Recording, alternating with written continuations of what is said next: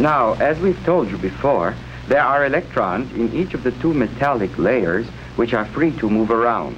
These electrons occupy a certain set of closely spaced energy levels.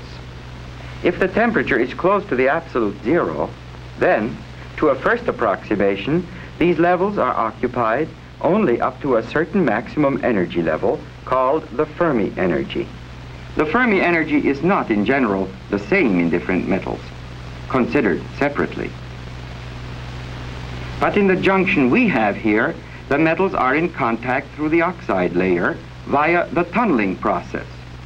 Tunneling does take place, and so a net number of electrons moves from one side to the other until the highest occupied levels equalize. At this point, no further net exchange of tunneling electrons will occur.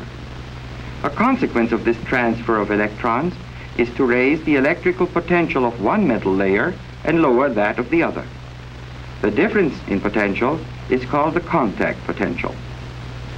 Next, let us suppose that we apply a slowly increasing voltage across the junction from the outside with the help of a battery. This is exactly what we did in our last experiment. It further raises the energy of each electron on one side while lowering the energy of the electrons on the other. Now we can see why, in our last experiment, a current flowed through the oxide layer when a voltage was applied across the junction. Tunneling occurs and continues as long as the voltage is applied. Electrons tunnel and occupy empty, excited levels on the other side. The external battery removes them again, and others tunnel into their places, and so on. We now repeat the tunneling experiment, but this time we will do it at 1.5 degrees Kelvin with the junction submerged in liquid helium. At 1.5 degrees, the lead film is superconducting. The aluminum film, however, remains a normal conductor at this temperature. As a matter of fact, we are using it here only as an ordinary conductor. Aluminum was chosen because it is easy to evaporate it from a hot wire in vacuo, and because it forms a strong and thin aluminum oxide layer when restored to air. Again, we apply a slowly increasing voltage to the junction, which is now at 1.5 degrees. Notice that now hardly any electrons tunnel through the junction until, at about 1.25 millivolts, a sharp rise of current occurs. Are we to believe that the oxide layer becomes a perfect dielectric, allowing no tunneling, when it was cooled from above 7 to 1.5 degrees Kelvin, and that it broke down when the condenser was charged to a value of about 1.25 millivolts?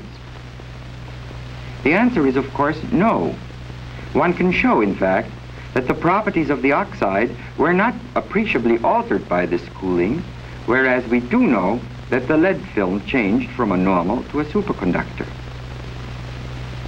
As we've shown earlier, this is the condition of the energy levels on either side of the junction when the lead is normally conducting. However, when the lead turns superconducting and an increasing external voltage is applied, there is no tunneling until this voltage reaches about 1.25 millivolts. Hence we conclude, in the lead layer, there are no energy levels available at first. That some energy levels are forbidden to the electrons in the lead after it makes its transition to the superconducting state. To put it in another way, there is a gap in the electron energy levels for superconducting lead. When we apply an increasing external voltage now, there will be, at first, no possibility for tunneling until the voltage is large enough to bring occupied levels opposite unoccupied levels. Then tunneling current flows and will continue to do so as long as we apply this external voltage of sufficient size. As we have seen in our experiment, the minimum required voltage is of the order of millivolts.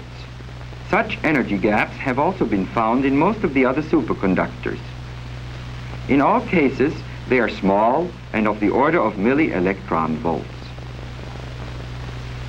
In the normally conducting state of a metal, The conduction electrons behave like free particles. That means they behave as if they were free from each other. The strong Coulomb repulsion between any two of them is screened out by the aggregate of all the other electrons. Behavior like free particles also means that the electrons are not bound by the positive ions of the metal's crystal lattice.